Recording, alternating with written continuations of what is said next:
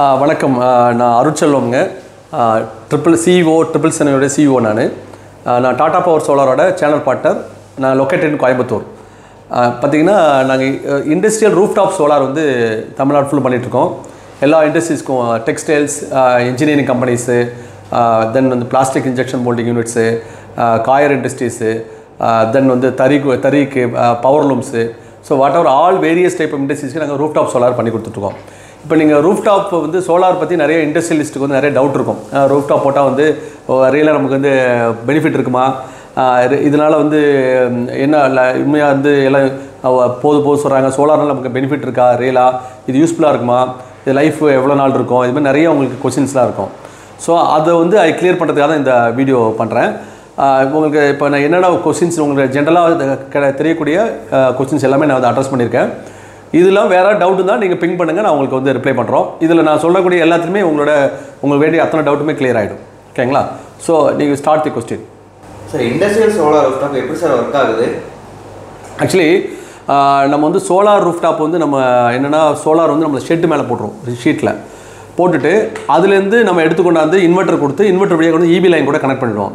எப்படி ஃபங்க்ஷன் ஆகும்னு கேட்டிங்கன்னா, சோலாரில் ஜென்ரேட் ஆகக்கூடிய பவர் வந்து வீட்டில் கம்பெனிக்குள்ளே இருக்கக்கூடிய லோடு யூஸ் பண்ணிவிட்டு பத்தாத EB மட்டும் தான் EBலேருந்து எடுக்கும்.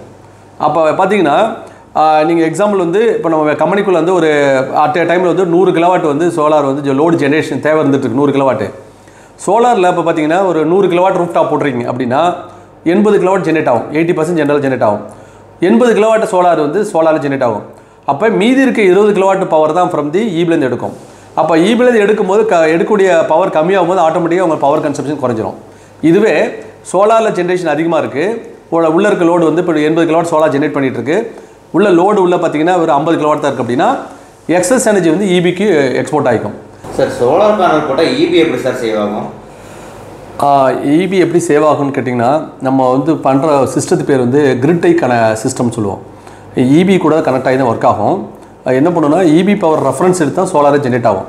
EB பவர் இன்புட் வந்துச்சுன்னா அதை இன்புட்டை எடுத்துக்கிட்டு தென் சோலார் வந்து இன்வெர்ட்டர் வந்து பவரை ஜென்ரேட் பண்ணும்.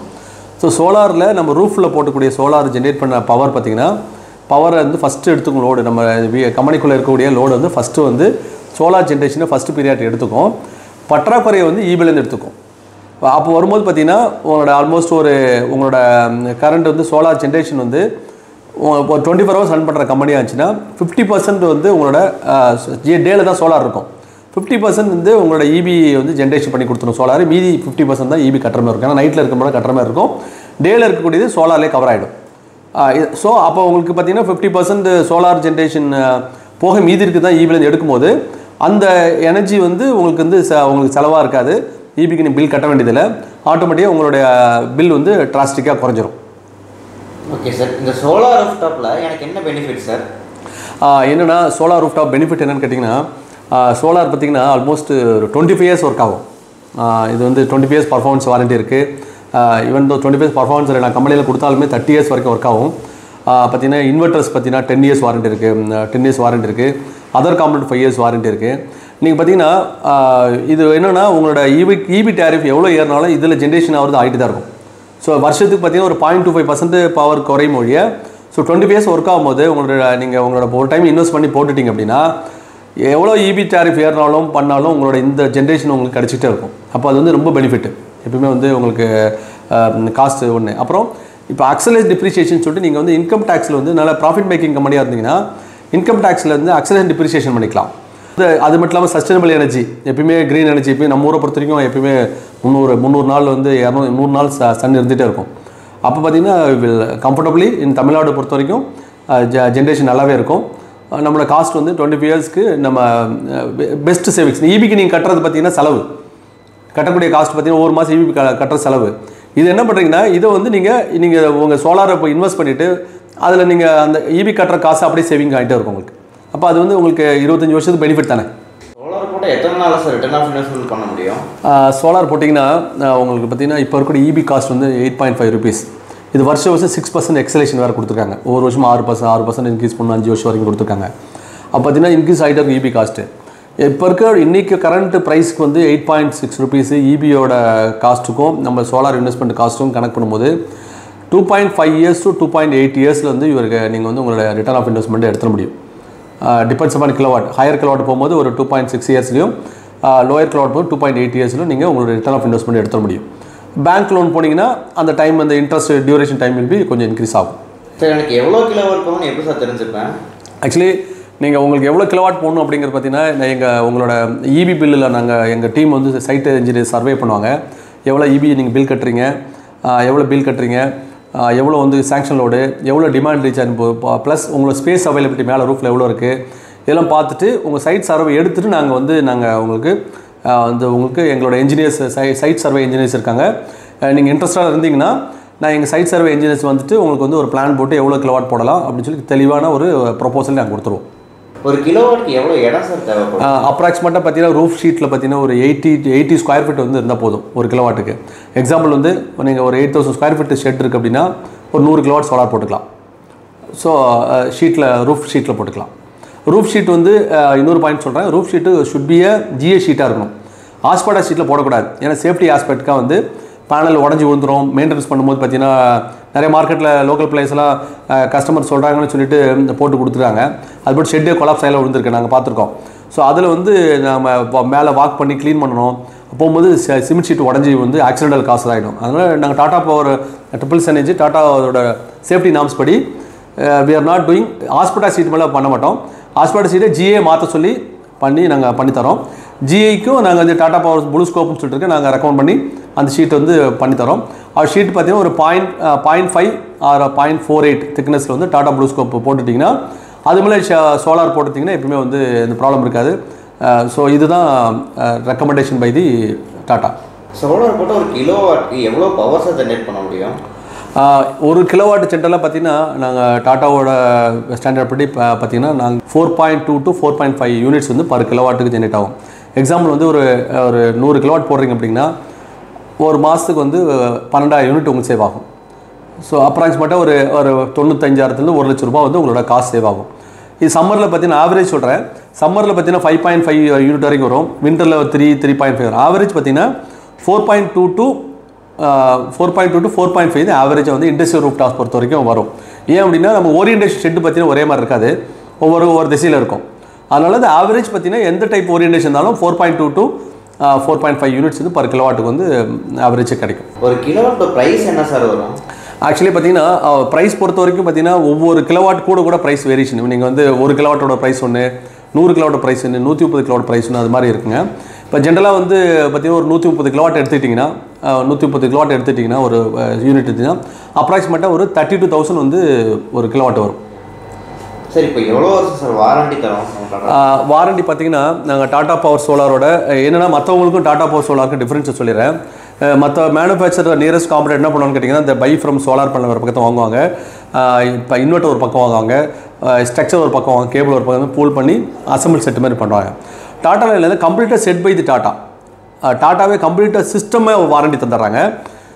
10 years 25 years for the சோலாருக்கு panel performance warranty, 10 yearsக்கு inverter warranty, remaining other component POS சொல்லுவோம். பிஓஎஸ் அப்படின்னா அதர் வரக்கூடிய கேபிள், வாக்வே, ஸ்ட்ரக்சர்ஸ் அது மாதிரி எல்லாத்துக்கும் பிஓஎஸ் சொல்லுவோம். பிஓஎஸ் பார்த்தீங்கன்னா 5 years வாரண்டி தரோம்.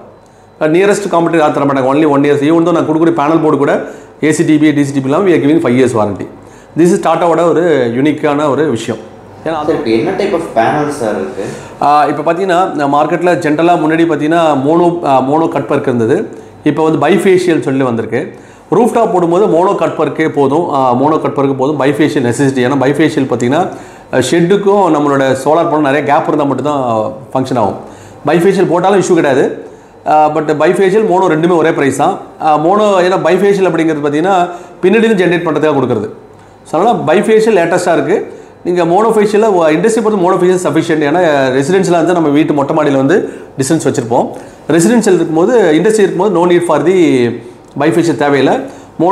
மோனோ கட் பர்க் செல்ஸ் போடலாம். That is latest technology. Panel என்னென்ன வோல்டேஜஸில் சார் இருக்குது?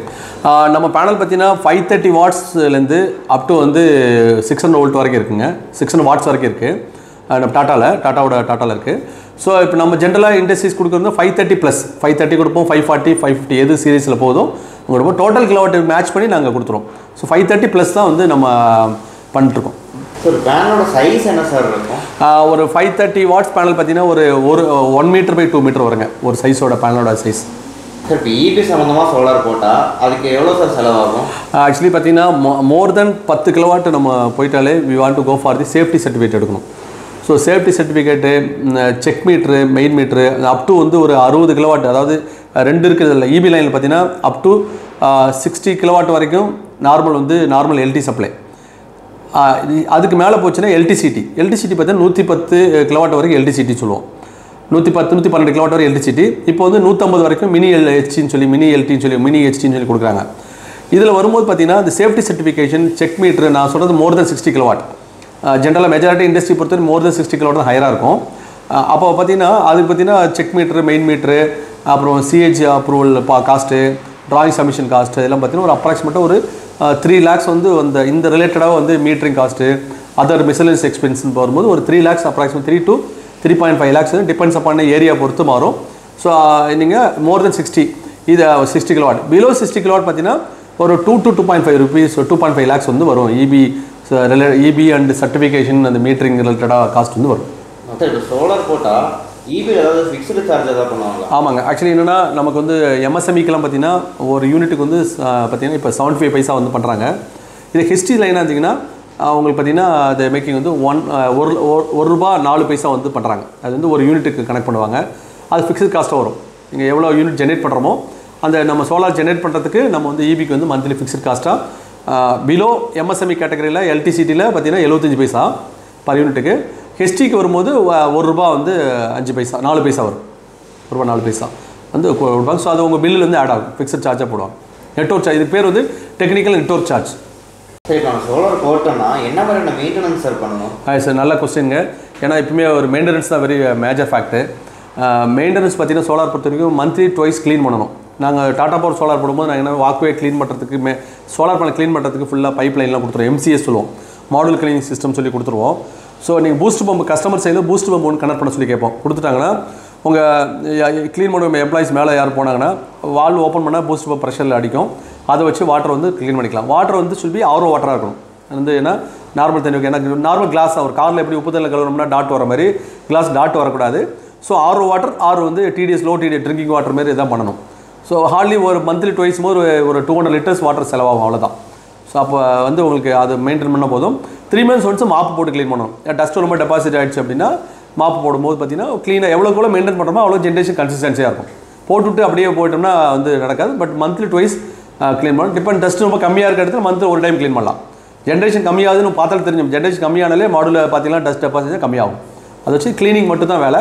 மற்றது மேஜர் இஷ்யூ எதுவும் இருக்காது. நாங்கள் வாரண்டி பீரியட் இருக்கும்போது சர்வீஸ் கால் கூப்பிட்டா வில் கம் அண்ட் சால்வ் பண்ணி கொடுத்துருவோம்.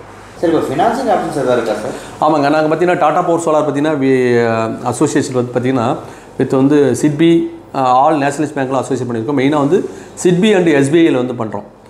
இப்போ உங்கள் கம்பெனி MSMEயாக இருக்குது, MS கம்பெனியாக இருக்குது, அதாவது below 50 crores and loan value should be 2 crores வச்சுன்னா SBIயில் பற்றி ஸ்டேட் பேங்க் ஆஃப் இந்தியாவில் பார்த்தீங்கன்னா 9.4% சூரிய சக்தி ஸ்கீமில் இருக்குது. சூரிய சக்தி ஸ்கீமில் பார்த்தீங்கன்னா 9.4% தராங்க. ப்ளஸ் அதில் வந்து சப்பன்ஸ் 2% தராங்க. நீங்கள் வந்து முடிச்சு 1 year கழிச்சு அந்த சப்பன்ஸ் 2% இன்ட்ரெஸ்ட் வேல்யூவை அதை கிரெடிட் டு தி உங்கள் பிரின்சிபல் அக்கௌண்ட்டு. ஸோ இப்போ வந்து கவர்மெண்ட் வெரி சப்போர்ட்டிங் தி க்ரீன் எனர்ஜி சப்போர்ட் பண்ணுறாங்க. Electricity also very supporting. இப்போ எல்லாமே ப்ராசஸ்லாம் ரொம்ப சிம்பிளை பண்ணிட்டாங்க. அப் டு வந்து 1 மெகாவாட் வரையும் இங்கே லோக்கல் SC ஆஃபீஸில் அப்ரூவல். முன்னாடி பார்த்தீங்கன்னா சென்னை அப்ரூவல் போகும். இப்போ அப் டு 1 மெகாவாட் ரூஃப்டாப் வரைக்கும் இங்கே லோக்கல் அப்ரூவல் வாங்கிக்கலாம். ஸோ நவ் இ சிம்பிளிஃபைட் ப்ராசஸ் டைம் பவுண்டி சீக்கிரமாக வந்து முடிச்சு கொடுத்துறாங்க. முன்னாடி மேலே இப்போ government also very supportive to அது வந்து க்ரீன் எனர்ஜி ப்ரொமோட் பண்ணணும்னு சொல்லிட்டு நிறையா இனிஷியேட் பண்ணுறாங்க. இது right time to invest solar. Okay sir, thank you sir. Thank you very much. உங்களுக்கு ஏதாவது இது சம்மந்தம் வேறு ஏதாவது டவுட் இருந்துச்சுன்னா நீங்கள் எங்களோட யூடியூப் சேனலில் கீழே வந்து கமெண்ட் போடுங்க. Our team will be reply you. Thank you.